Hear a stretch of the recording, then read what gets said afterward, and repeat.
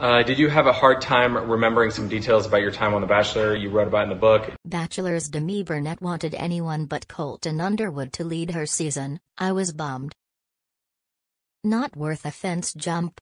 The Bachelor alum Demi Burnett admitted in a new interview that she wanted ABC to choose someone other than Colton Underwood as the lead for the season she competed on. At first, I didn't know. I was kinda like, I hate to say that I was bummed about it, but I kinda was, the interior designer, 25, said on the Wednesday, May 6 episode of Big Brother alums Nicole Franzel and Victor Arroyo's Coco Caliente podcast.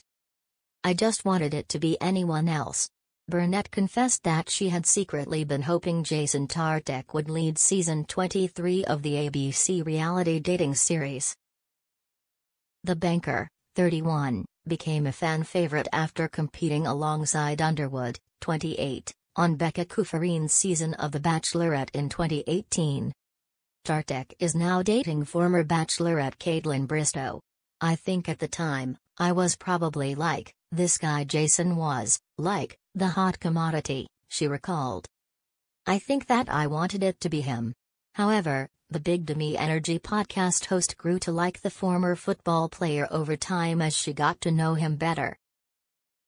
I love Colton, she told Franzel, 27, and Arroyo, 29. He's a great guy.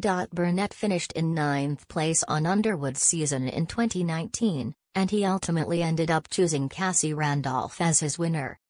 The Red Oak, Texas native later competed on Bachelor in Paradise Season 6, where she rekindled her romance with ex-girlfriend Christian Haggerty. They got engaged during the finale, but called it quits that October. Burnett moved on with singer Slater Davis in February after her Paradise co-star Katie Morton introduced the pair. I've never met anyone like him, she said on Wednesday's podcast. He's, like, really, really special, and anyone who meets him, like, you just fall in love with him. He just has this amazing energy about him and he makes everybody laugh and he's, like, infectious and you just want to be in a good mood around him because he's just so, like, joyful. The reality star went on to say that she is obsessed with her new boyfriend, adding, he, like, makes me feel so special in that moment and I'm like, thank you, I just needed that. I can't imagine life without him now. It's so weird.